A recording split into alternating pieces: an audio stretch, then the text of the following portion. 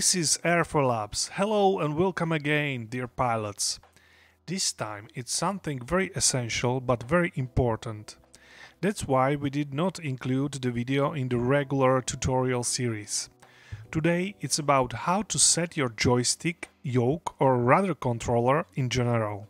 It's crucial to set your main control axis correctly, as this relates very directly to the controllability of the aircraft and X-plane, and it influences how pleasant and realistic your overall experience is. It is important to understand that we have tried to replicate the real airplane behavior, and that's why our Cessna may be perceived as too sensitive to control inputs. Therefore, we need to unify the reality with the world of flight simulation by using correct settings to have a pleasant and realistic experience.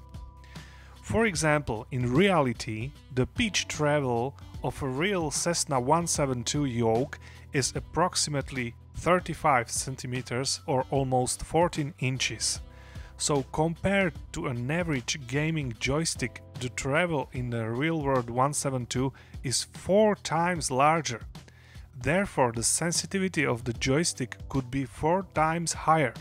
But that is not all, as the control forces are much higher in the real world compared to the average joystick resistance. So overall, you end up with extremely high sensitivity. So let's see what the best setting for an average joystick is. We open the settings window, click on Joystick, select appropriate joystick controller. There is a button named Control Sensitivity. Let's click on it.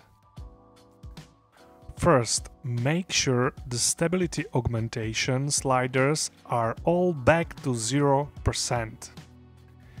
Now push all sliders of control response to 100%. This seems to be optimal setting for most joysticks. Actually, I have set also 100% for yaw input. This is subjective, but it seems to be optimal for most rudder pedals too. The cause is that even though maybe gaming rudder controller could have similar travel to the real rudders, the forces are even higher in real 172 than in the yoke pitch axis. The resulting jerkiness of rudder control is not a pleasant simulation experience, and it is better to exchange a little bit of realism with practicality of use. For yoke controllers, it could be different for the roll axis setting. It depends how much travel the yoke controller has. But for example, a honeycomb alpha yoke has a very nice travel of plus and minus 90 degrees. In this specific case, the best setting for the roll slider is 0%. In case you have a yoke controller with plus minus 45 degrees travel, I would recommend to set the roll slider to 50%.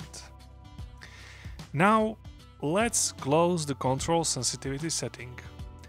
One very important comment: the control sensitivity in reality changes the response curves of different axes, but only and only in case there is no responsive curve added to the axis first.